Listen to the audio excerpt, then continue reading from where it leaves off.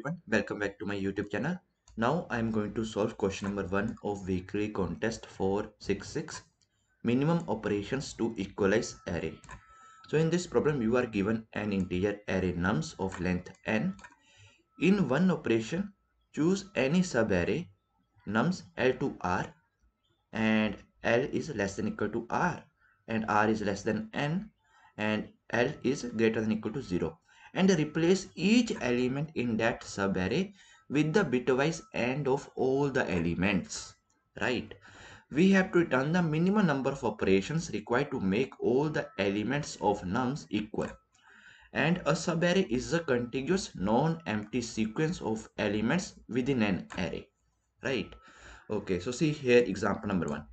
Nums is like this 1 and 2, right? So now here if I treat this as my L and treat this as my R, so what is the bitwise AND of these two? So I'm going to write L like this, right, in binary form, and I'm going to write 2 like this in binary form, right?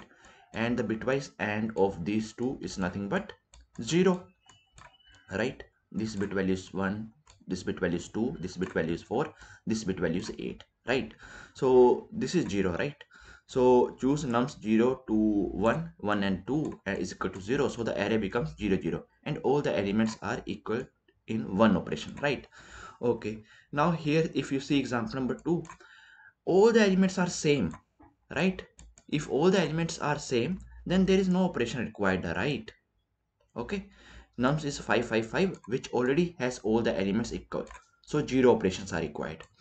Okay, here if you notice one more thing, let's suppose my nums array is like this 1 2 3 8 7 6 5 4, anything like this much big. So here if all the elements are not same, if any one element is distinct, so what I can do, I can take this as my L and I can take this as my R, and simply I will do bitwise and replace all with the result of bitwise AND, right, in one operation.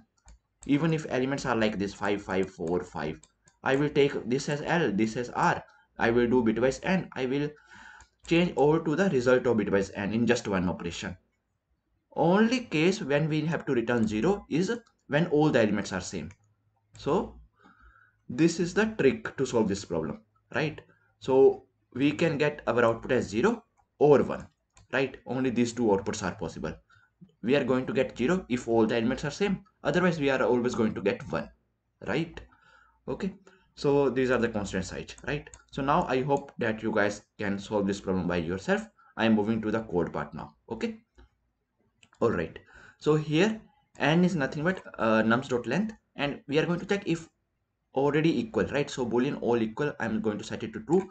I'm going to iterate over all the elements in my uh, nums, right? So here I is equal to 1, I less than n, and I plus plus.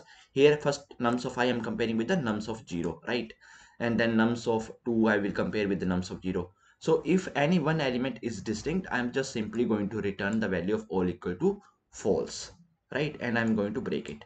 So if all equal, if it is true, then that means all the elements are same, return 0. Otherwise one operation on a whole array is always enough, right? So we are going to return 1. Very easy problem, right? So I hope that you guys are clear with question number 1 of weekly contest 466. If you guys still have any doubts, then please feel free to ask in comment section. Thank you. Bye bye.